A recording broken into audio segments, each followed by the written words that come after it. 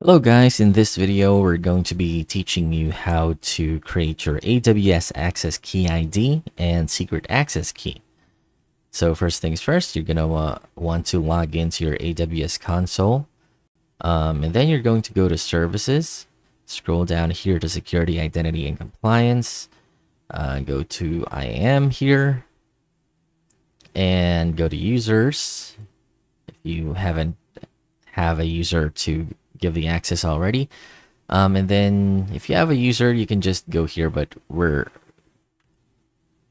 for the purposes of this video, we're just going to go ahead and create a new user, and we can do that by clicking here, and let's say, and you can assign a username, let's say to AWS create test.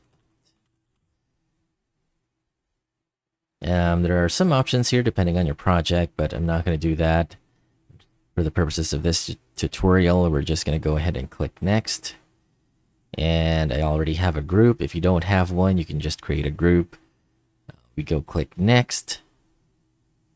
And finally, we can finalize. You can review your details here, but for my purposes, we're just going to go ahead and create the user.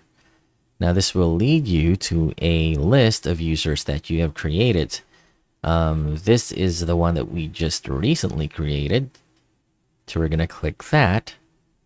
And from here, you can create the access key for this user.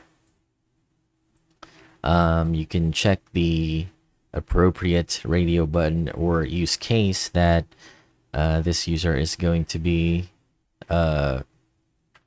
used for.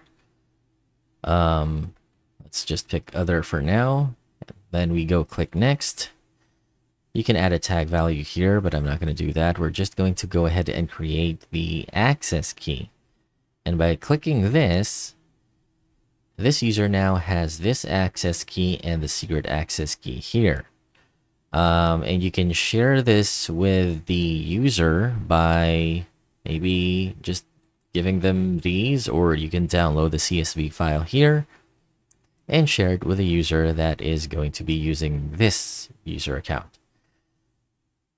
And that's it. So if you found this helpful, please like, subscribe, and I'll see you guys next time.